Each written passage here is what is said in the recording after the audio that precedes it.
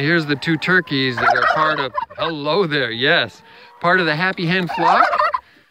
I have 500 chickens out here. My name is Lars Clausen. Last year I had 100 chickens, and I'm on my way to having 3,000 hens for the Happy Hens flock. The special thing about these chickens is that they're completely fed from leftovers. Leftovers from grocery stores, restaurants, bakeries, breweries, places like that. And look here, this incredibly nutritious, varied diet that they get to eat every day that produces the Happy Hen eggs that folks here in the Chelan Valley are enjoying so much.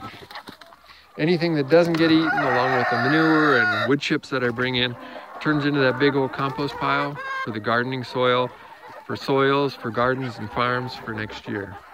Here's the grain that I get from the brewery, Icicle Brewery in Leavenworth. Once a week I get that.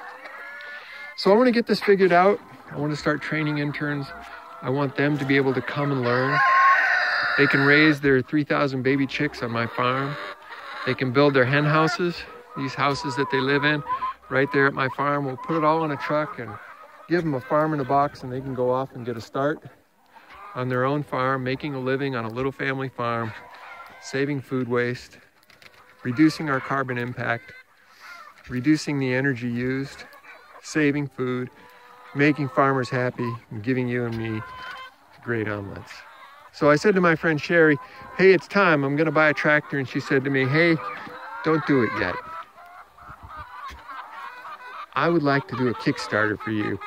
Yes, it'll be for your tractor, but it's so you can make this dream happen as big as possible and as fast as possible.